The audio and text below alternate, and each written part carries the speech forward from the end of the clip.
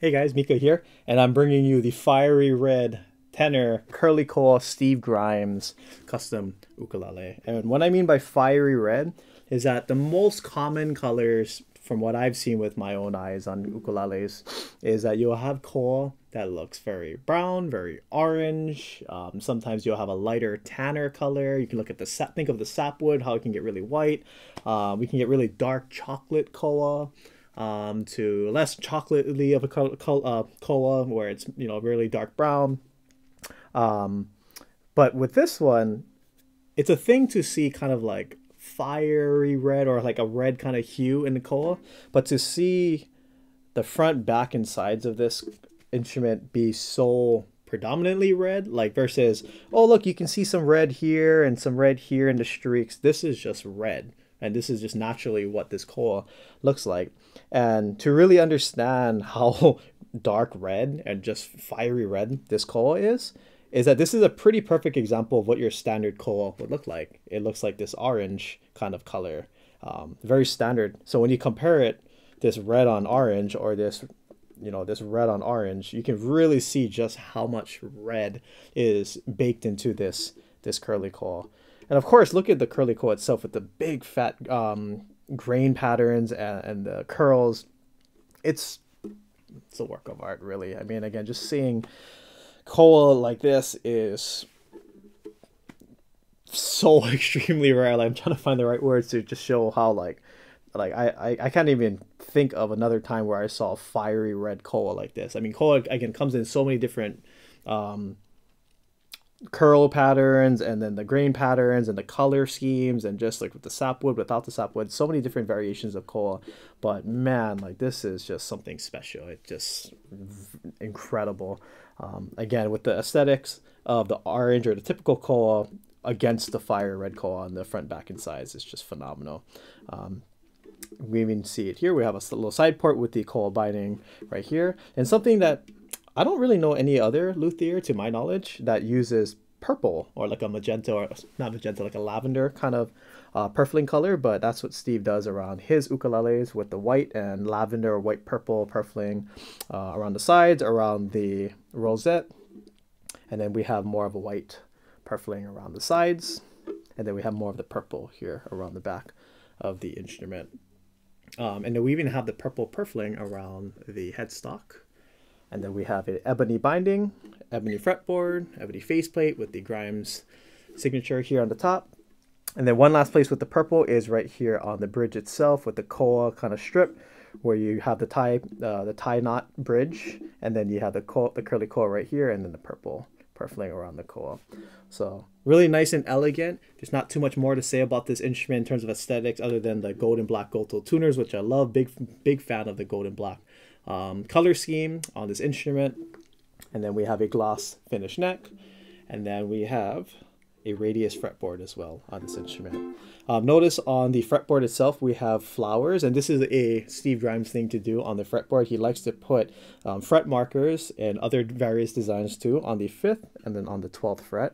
However, you can also see the regular fret markers here on the side on the typical 5, 7, 10, 12, and it even no 15 on this one, but you have your 5, 7, 10, 12, just like that. Beautiful instrument. I can't really stop staring at just how fierce and fiery this coil is, and really being able to see around the rosette. Again, the typical more normalish color you'll find of Hawaiian coil, and then just seeing the red and man, the 3D effects of the coil is just absolutely insane. Super crazy. Now, in terms of playability, in my opinion, Steve Grimes' instrument is probably one of, if not one of the easiest instruments to play in terms of playability. For subjectively for my playing style and what I like to do, whether I'm strumming or doing more finger style all over the fretboard or in the first 3 frets. He sets up his instruments in a way where the action is so low, but it doesn't buzz. Like he finds that sweet spot where you can still dig into the instrument and you can do what you got to do, but the strings are so close to the wires, the fretboard, that when I hold a bar chord and coupled with the radius fretboard, I can go ahead and hold like this F major 7 chord. And I don't really have to hold that much pressure to get this nice, clean sound. It's just really nice, and I really appreciate like little attentions to details like that. Steve is also a player himself, a guitar player, so I think he understands that as a musician, you know, if our action is too high and our hands are hurting 5 minutes into our 3 hour gig, it's going to be a long, painful night. So having an action set up this low means that I can go ahead and hold all of these more complicated chords, especially bar chords, just a little easier, so that your playing stamina will last longer. Whether you're, you know, playing professionally, playing at a gig, or just playing at home, you know, I don't think anyone wants to play for 5 minutes and then be sore after 5 minutes. So if you can play for 30 minutes, for an hour, for people who have arthritis in their hands, and you know, you're just not able to play longer, playing an instrument that's set up in this manner and how Steve builds his instruments, this is one of those instruments that will help greatly with just the playability for yourself.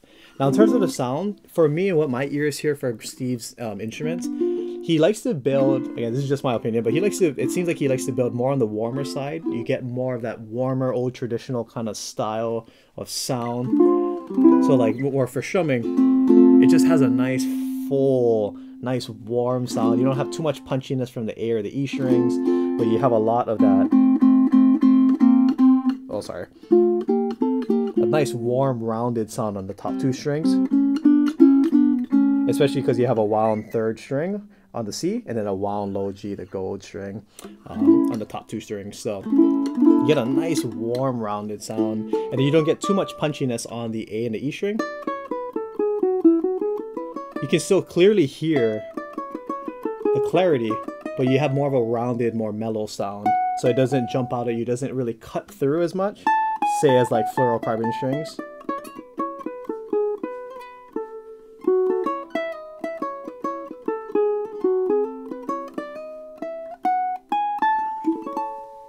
Yeah, nice rounded warm sound.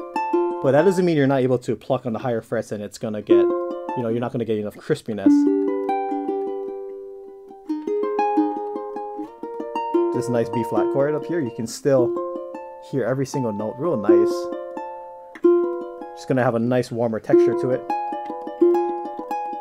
So if you're one of those kind of players that, oh, you know, I just don't really care for, say, fluorocarbon strings, or like, you know, whenever I pluck on the A, it just hurts my ears because it's too bright or there's too much treble sound. Well, if you're more into that warmer kind of sound spectrum, then Steve Grimes is one of like the best instruments you can get out there in terms of having that really warm, well-rounded sound quality.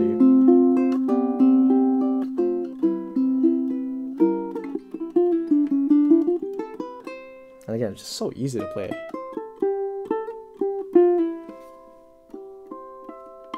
So, very nice. Let's go ahead and go check it out in the sound sample.